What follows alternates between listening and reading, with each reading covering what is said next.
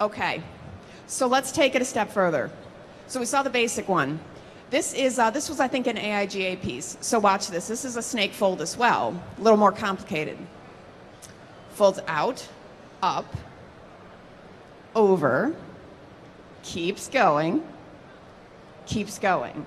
So it unrolls all the way around. Now, one thing to take a look at here is you'll notice how much shorter this last piece is right here. That's because folding compensation basically has to happen in both directions to get each of these pieces to kind of tuck into each other and roll their way around. So there's some math going on here. The snake fold templates are some of the most complex to create because there's an awful lot to consider all the way around, but the experience for these are really wonderful. Okay, this is awesome. This is called a traveling snake fold. So now taking it even further. This is from Miller Brooks for Kimball Office. And one of the reasons I love this piece and I love to share it is because it's an outstanding example of appropriate choice of format for the content. Okay, so this is a piece that is advertising basically modular furniture. Okay, so it opens out. Now, a traveling snake does not follow the classic kind of spiraling snake format. A traveling snake can go any direction, but it still unrolls, okay? Up and over and up again. So amazing. Hi, come on in. Amazing format, and I love conceptually. Do I have any designers in here? It's okay if I don't. Okay, great. I have some designers. You know, wonderful conceptual idea here of using the format, really driving home the idea of the modular furniture, the format, and also I want to share a production note here. They had what's called a box score. They worked with their printer at a very early stage, and when you're using a specialty fold, it's pretty important because they can really offer you some, you know, extra production help that can make or break, especially these specialty formats. Well, their printer applied what's called a box score right off the cover, right here. And it's basically two scores close to each other and kind of almost makes like a mini spine. And the reason for that is because we've got 1, 2, 3, 4, 5, 6, 7, basically 8 panels here. And when those all roll, there's some, you know, thickness that happens. So if they hadn't done that, if they hadn't worked with the printer, the cover would have kind of sat like this when the whole thing was folded. So having that little bit of extra help and production help from the printer really made the difference. The piece lays beautifully flat. So just an awesome piece. Okay, this is an asymmetrical accordion. And this is by Maureen Weiss Design. And I love this concept. What it is a standard accordion. Basically, it's just the panels that kind of zigzag back and forth. Okay, that's the standard characteristic of an accordion fold. Well, asymmetrical accordions have panels of varying length. And so you can create kind of different experiences based on the length of the panels.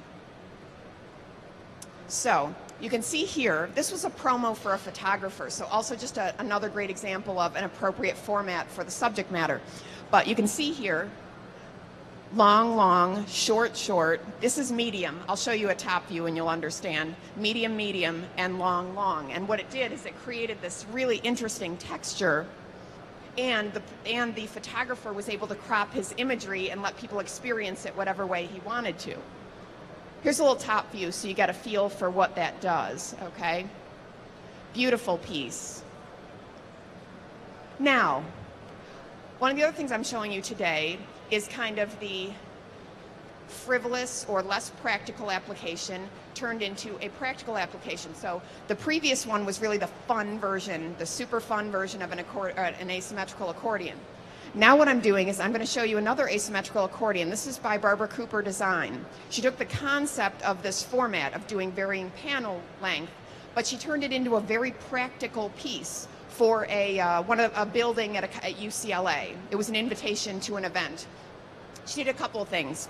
The cover is short, so she did a short trim cover which created kind of a nice little sidebar area, okay? So short trim cover is kind of a nice trick.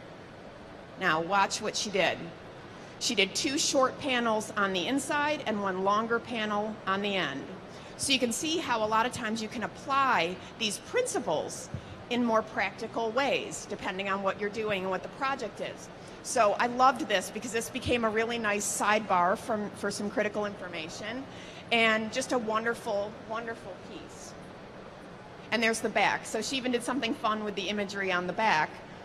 Great format. And again, just a much shorter, more practical version of that other piece, which I loved. This is called a swinger fold. Usually, there we go. Usually gets a chuckle. Okay.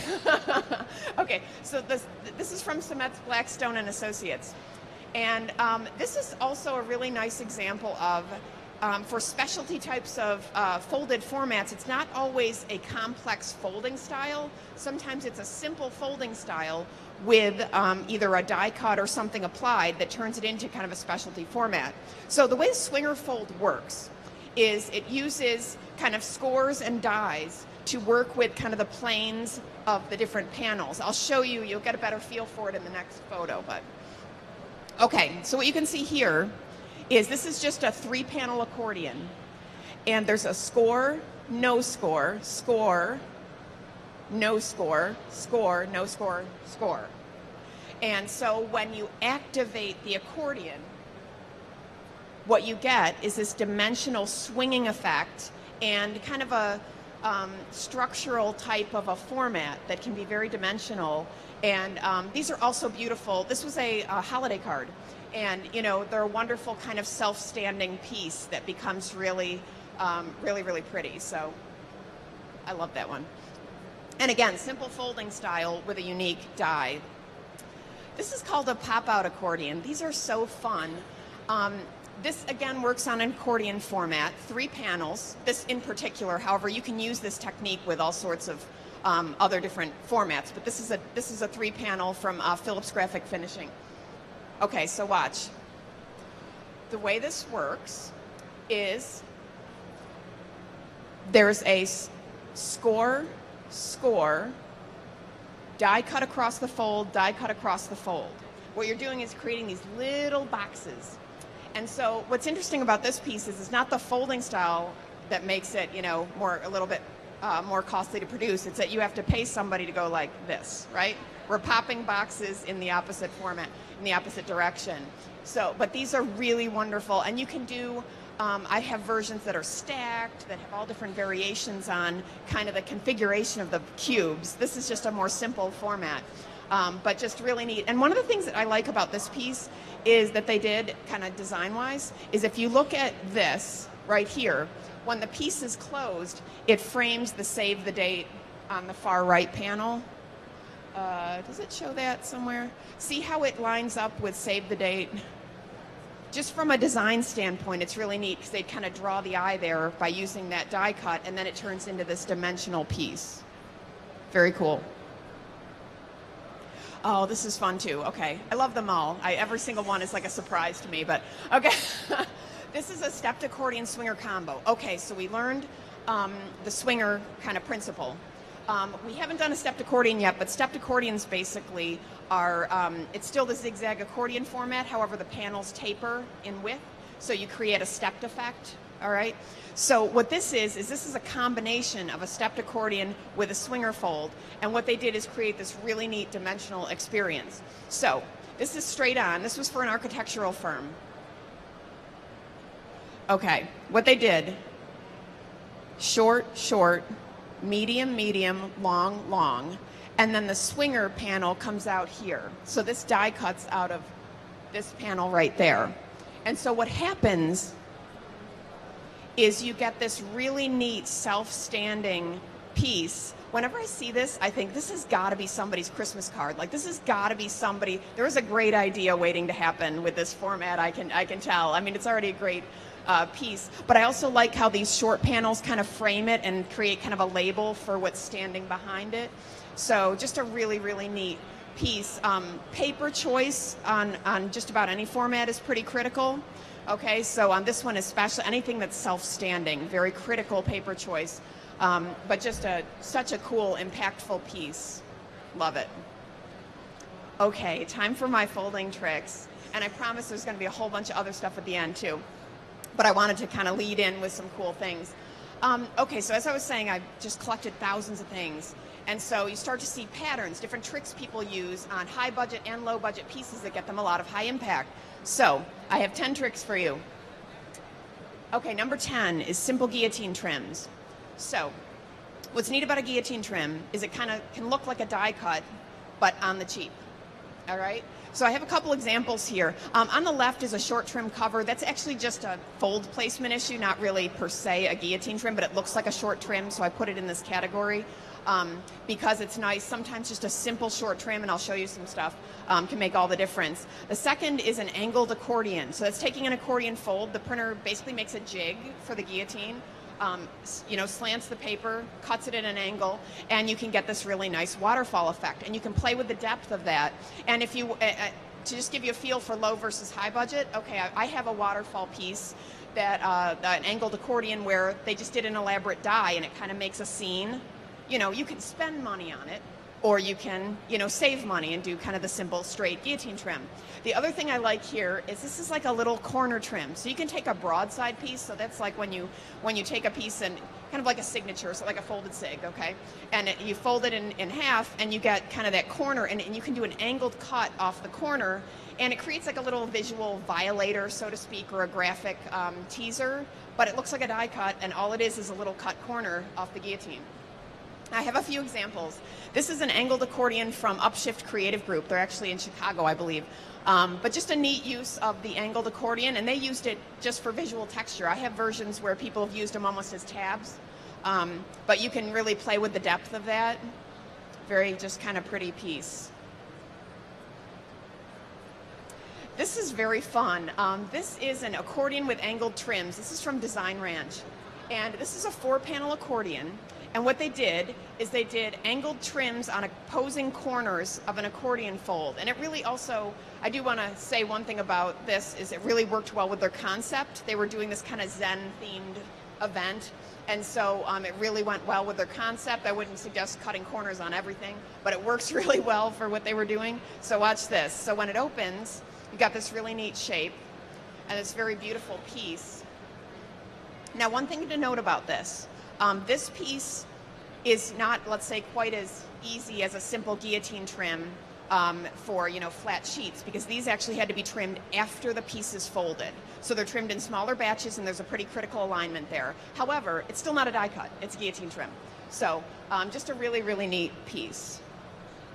This is my example of just a standard trifold with a short trim cover. And I love how, this was Molly McCoy, she's an illustrator and a designer. And what I really liked was, she could have had just a standard full cover, but I like just that simple trim can just make it a little bit special.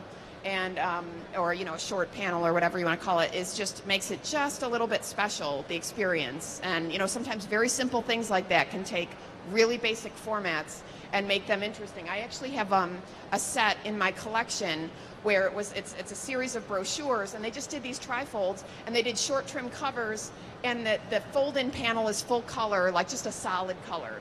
And it was for a college, and each one was a different subject or something, and so they kind of had this series of just these short trim cover trifolds. Each one had a different color kind of as the theme on the side, and the text ran up the side, and it just is nice, it's just something little, but and from a production standpoint, nothing, Number 2 is directional and format changes. So this is just something to think about. The idea that a lot of times we get used to our formats that we work in all the time, our sizes and our shapes. And, it's really interesting sometimes to take our, 4x9 format and switch it to a 9x4 or something. All of a sudden everything changes and you've got a fresh layout and a fresh perspective. So, you might be in the same dimension, but entirely different direction. My one word of caution in this area is, I'll give you a life experience from when I was in my early days as a designer. But I worked for RIT's University Publications, and we decided we were going to revamp this was when applications were on paper. Now everything's online, but they were on paper at the time. So we were going to blow out our application and make it really neat. So we made it big and, gave it a lot of space and did some neat things. And everybody loved it, right? And it went out and everybody's going nuts for it.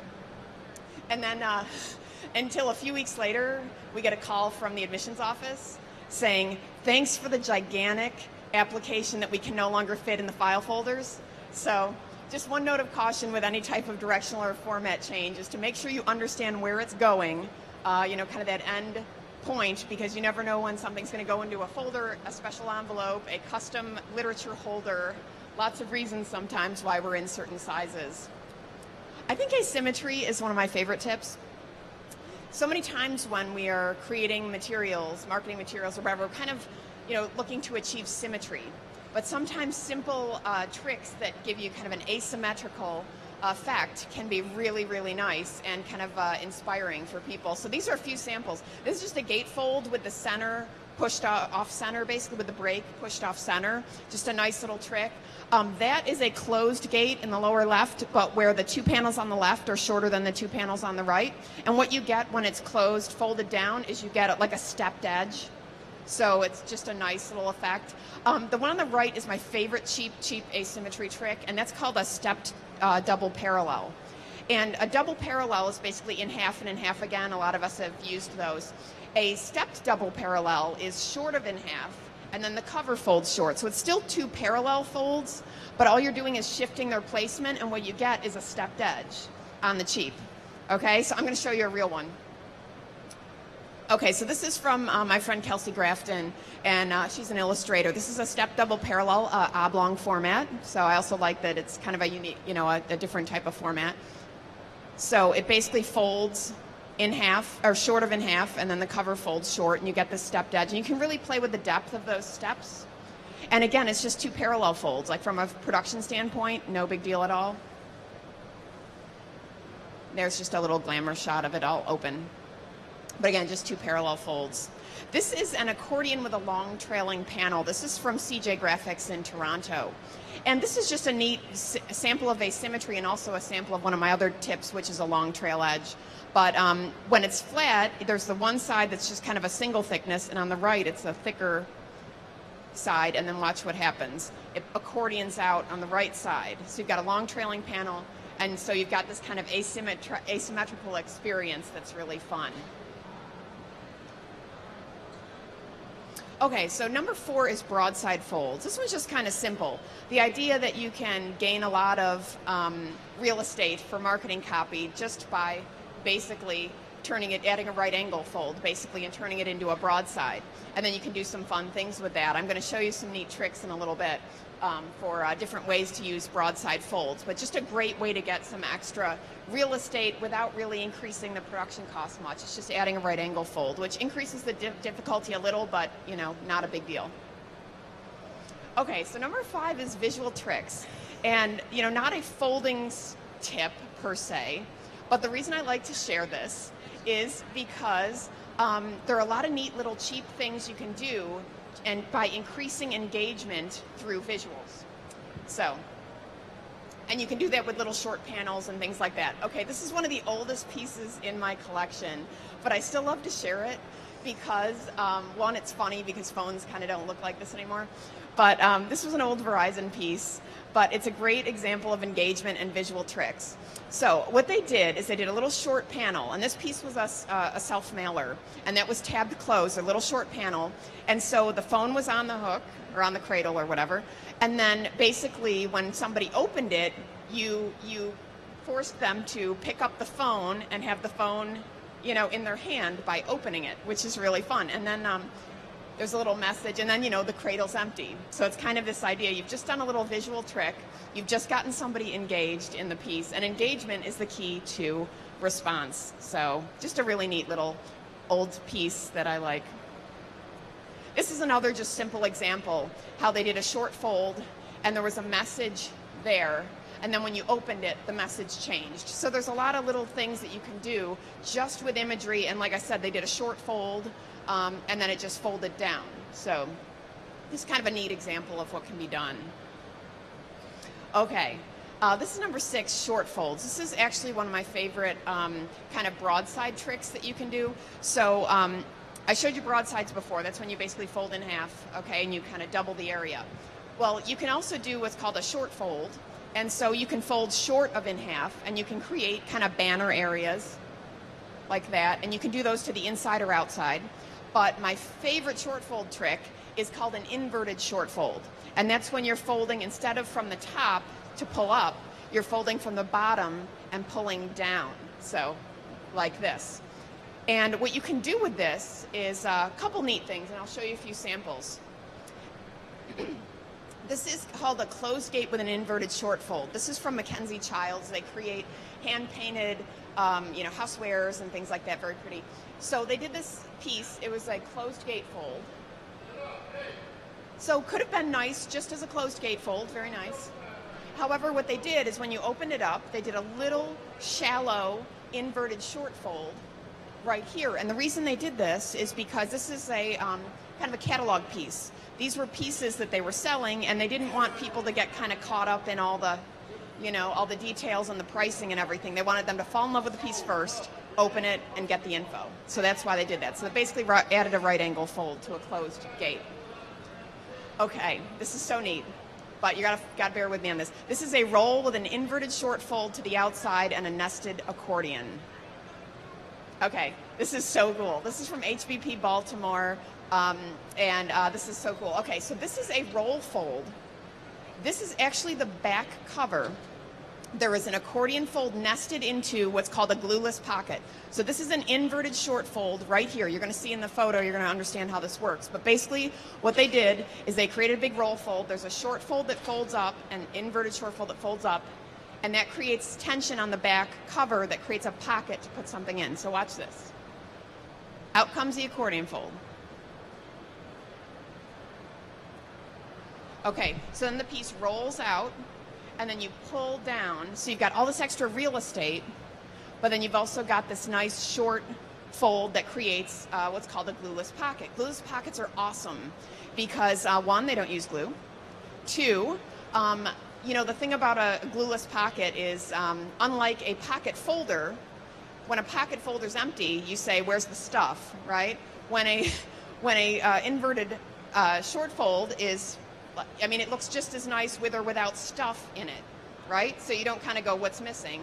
But you have the ability, as long as you have tension, a fold on either side, you can put light printed materials in there, which is really, really nice. So the other great thing about this is it is machinable. So this format, these types of formats are very machinable and quite practical. So really, really nice. And by the way, these don't have to be to the outside. They can be to the inside. You can do them with trifolds. As long as there's tension on the sides, you can do it in pretty much any format. But this one I loved because they used the outside back cover. Just kind of fun. Number 7 is die cuts. Now die cuts are, still kind of an extra expense, so to speak. However, this is an example of how you can do some littler things that give you a lot of high impact. But also, I always like to kind of remind people that printers do save their dies. So you also might want to take a little trip to some of your favorite printers and see what they have, just so that you know kind of what they've got, and you might be able to do what's called a pre-enjoyed die, I like to call it, where you might be able to benefit from a die that's already made. So, okay, this is a roll with a die cut cover. This is from Nina Paper, oblong format. I love how they just did a very simple die cut on the cover, and then the piece rolls out into a 4-panel roll fold. Very nice. And the concept on this piece also had kind of arrow themes, so the piece, when it rolls out, becomes just a big arrow, basically. This is a gate with a locked cover. This is from Davidson Beluso, and this was a holiday card, kind of a green-themed holiday card. And what they did is just a gatefold, and each side, each panel has a half a tree and a slit. Kind of nice. And then when it opens up, so basically you just put the two together, slide them, and they become a locked cover, which is just kind of a nice effect. And it said Happy Greener Holidays. So it was just kind of a neat piece on, recycled. It was kind of a fun holiday piece. This is a trifold with a locked cover from GV Creative. She's in California. And this is way cool. Okay, so it's a trifold, and the fold-in panel is cut at an angle. And then there's a die cut slit right in the cover panel that's right here. So what happens is that fold-in panel tucks in and locks the cover shut. So you can see there how that panel tucks in. And there's kind of a better feel for that panel just goes like this. There's the slit right there. And then that panel just folds and locks right in. Very nice. They also did a soft touch UV and some other things. It was really just a neat piece. The production quality was really nice. This is another trifold with a locked cover. This was Colorcraft of Virginia, and this is kind of a neat, simple little thing they did. They did a short trim cover with a tab right here. This tab is tucked into the fold-in panel. So think of it this way. This fold-in panel has a slit right here. The cover has a tab. Put them together, lock the cover.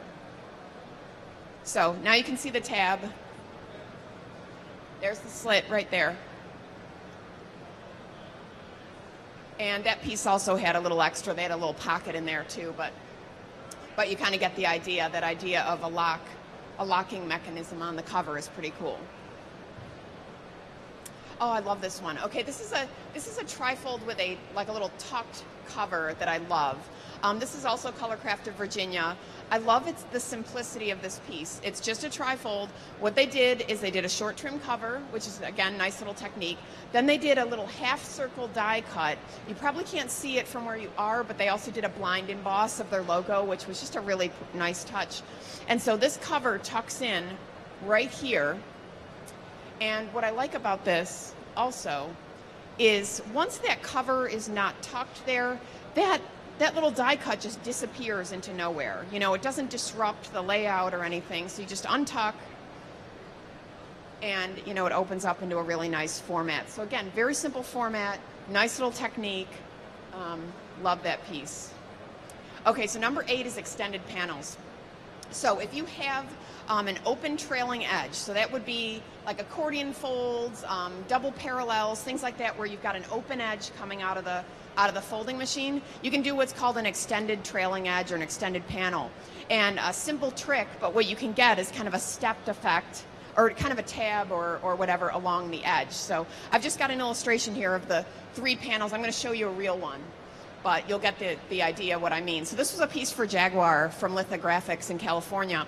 And so this is an accordion, and so the 3 leading panels are short, and then that last panel is long.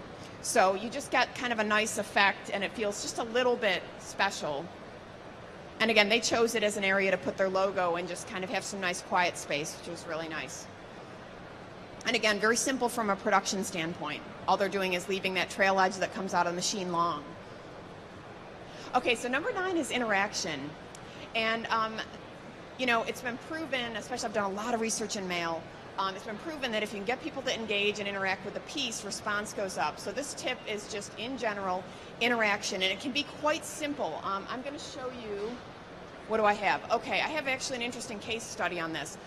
This was from Evoke Advertising. All this is a roll fold, and what they did is it had like a door on the cover, and it just said, you know, knock on the door to your career success, something like that.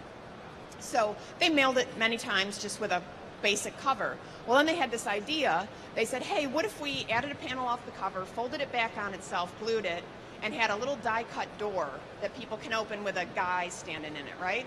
Sounds simple enough. Okay. Well, when they sent the door version, the response rate went up 30% over previous mailings by adding the little door that people perf open and look at the guy. So love the idea that, look, you can do, you know, sometimes it's a die cut, it can be different engagement techniques, sometimes it's a special effect, you know, that kind of sensory experience that can drive a response. So interaction, always be thinking about how you can get somebody to interact with the piece.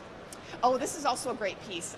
This is from GLS Companies and in Minnesota, and this was a mail piece that they did, and this piece slid into there. They had a zip strip right there, and you would tear it open, and it had a message. Once you would open that zip strip, and there was a message waiting for you, and then you'd open it up and take the brochure out. This piece was about $22,000 to produce plus postage, and it generated $900,000 in sales pipeline. So amazingly engaging. It was selling a software subscription to a service for a dental group. Okay, so number 10 is short panels. And this is just an easy, cheap trick. You can play with the length of the panels, and you can get some interesting, the panels can go to the outside or the inside. They can become kind of an opening mechanism, or they can tuck in and be like a tear-off coupon, things like that. This is a piece from Mercedes. This was a mail piece. And it just has a little short flap or a short panel, and they were able to draw your eye to big visual plus drawing your eye to that nice little sidebar area. So very simple little trick, but you can do a lot. And you can also add a die cut shape. You can do all sorts of things if you want to spend the money too, but you can go on the cheap side and just change the length of that panel. This is a closed gate with short trim panels. This was Campbell Ewald for USPS, and this is a closed gate fold. And what they did is they did the two fold-in panels are short. One of them has a die cut shape. The other one is plain, but what's neat is it kind of gives you two sidebars with a focal point in the middle.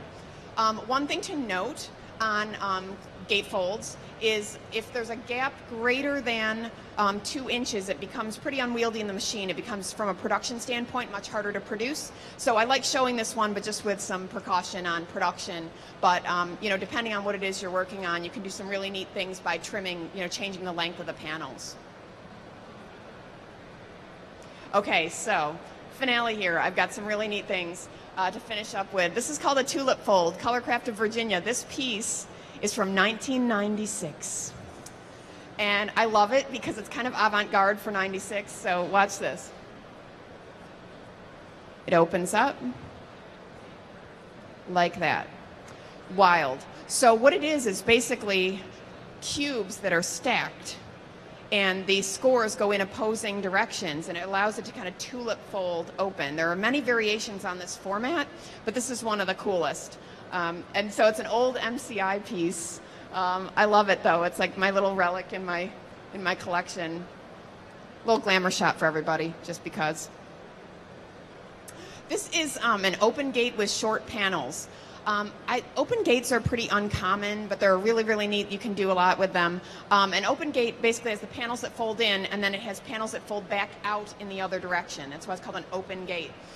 Usually, the panels that fold back out are to the width of the piece, kind of the width of the fold-in panel. They usually go back in the other direction. What this company did, this was ITP, is the printer on this one. What they did is they trimmed those reverse panels short, so they made a set of doors.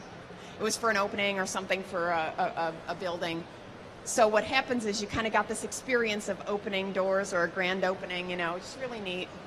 And I love how open gates are also kind of that self-standing format that's very nice.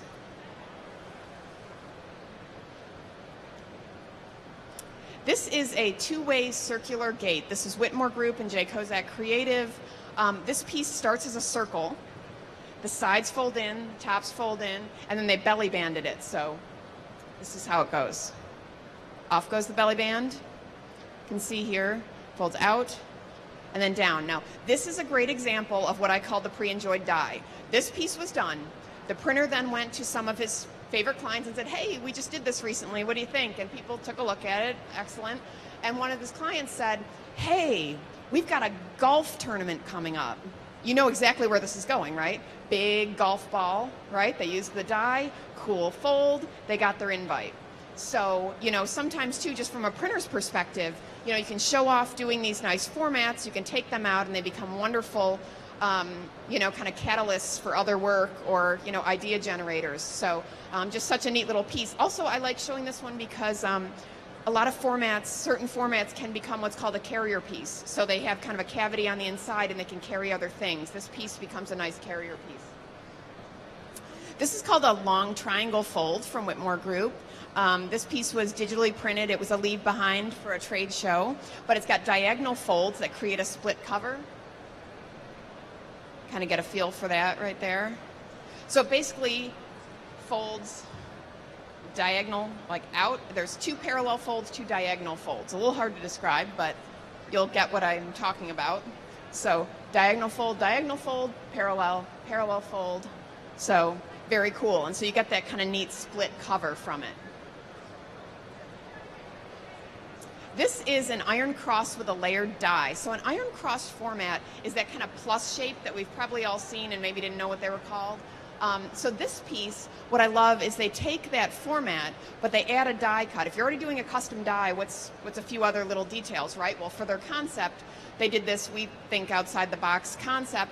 And so each panel of the Iron Cross has a die cut on it, and when you combine them and stack them together, it creates this kind of dimensional layered die on the cover. All right. And I've also, by the way, seen this done with squares that start big and get smaller, and it kind of becomes a mat. It kind of frames an image. You can do really beautiful things. I have a piece that's a bound piece, and they actually did it with a roll fold, where the cover of the piece is a roll fold, and they did the squares that get smaller, and it just made this beautiful cover on a bound piece. So anyway, there's lots of ways to do this, but I like this one because it's a fun format of an Iron Cross. This is a hexagon format Iron Cross. This is from Texas State. And so the Iron Cross format was that plus shape. There are several variations on the Iron Cross format. This is one of them. This is really wild. So it's a little hexagon shaped piece. Opens up, out, all the way around. So you can see here how tricky this one becomes, because each one of these little panels have to get just slightly smaller to tuck in there really nicely. But what a neat piece. I also like to share this one because this is another really good example of appropriate format for the content. I collect kind of successes and failures, and you know, some of the failures that I see are, you know, great format, too much junk put in, loses direction, you don't even know what they're doing. What was their point, right? What's neat about this, chunky little nuggets of copy, nice visuals, very simple and clean. The format worked with it, you know, the message gets driven home. So just a really nice format.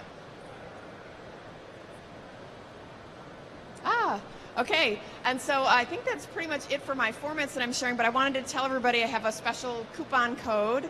If anybody is interested at the Fold Factory store, I have publications, we have templates, specialty die lines, so 25% off everything, FF25 off at checkout. So does anybody have any questions or anything? Is everyone inspired, I hope? Good. Well, thank you very much for coming. Enjoy Girls Who Print Day. Enjoy your time in the Printerverse, and thanks for coming. I really appreciate it. Trish, don't you have samples to hand out? Oh, yes, we do. Yes.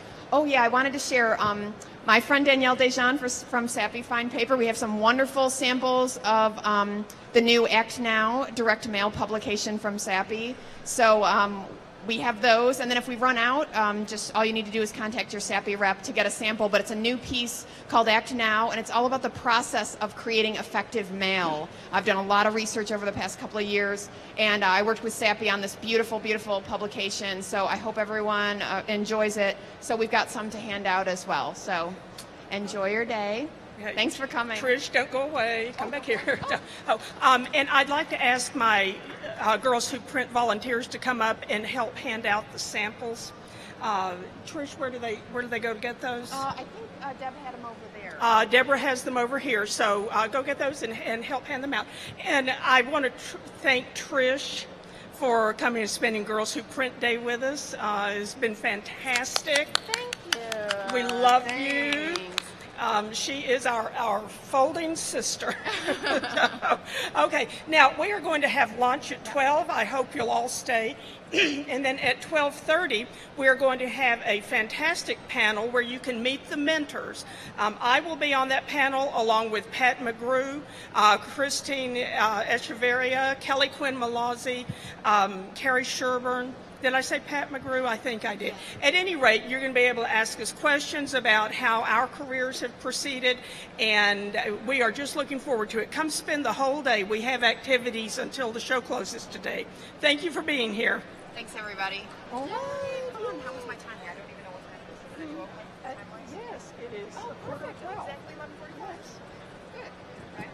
Wonderful. Okay. Well, I can, Thank you, darling. You're That was welcome. so wonderful. You were so